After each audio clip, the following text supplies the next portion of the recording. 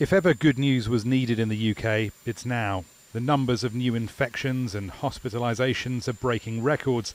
Daily deaths are almost as numerous as the peak in April, and medics are sounding alarms that the health service is struggling to cope with COVID's second wave. Cue a much anticipated announcement from the UK's medicines regulator. This vaccine, COVID-19 vaccine AstraZeneca, has been approved for use in people aged 18 years and older with 2 standard doses, 4 to 12 weeks apart. Rollout begins on January the 4th, with the Oxford AstraZeneca vaccine joining that of Pfizer-BioNTech in use in the UK since early December.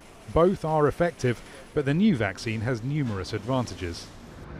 Here at this London vaccination centre, you can see some of the infrastructure that's needed to administer the Pfizer-BioNTech vaccine. You can hear the generators running, people need to be kept warm, and the vaccine needs to be kept super chilled.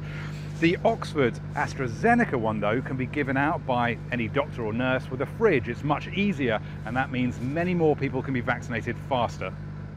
The government is prioritising getting the first dose to as many people as possible. It's 70% effective. The second dose, 1 to 3 months later, makes that immunity last longer. We've got 100 million doses on order. Add that to the 30 million doses of Pfizer, and that's enough for 2 doses for the entire population. If the government can achieve this, it believes the country can return to normal life in the spring. But before that, an announcement that millions more Britons are moving into higher regional tiers of coronavirus restrictions, and there's a delay to the new school term for many pupils. All pupils in exam years are to return during the week beginning the 11th of January, with all secondary school and college students returning full-time on the 18th of January.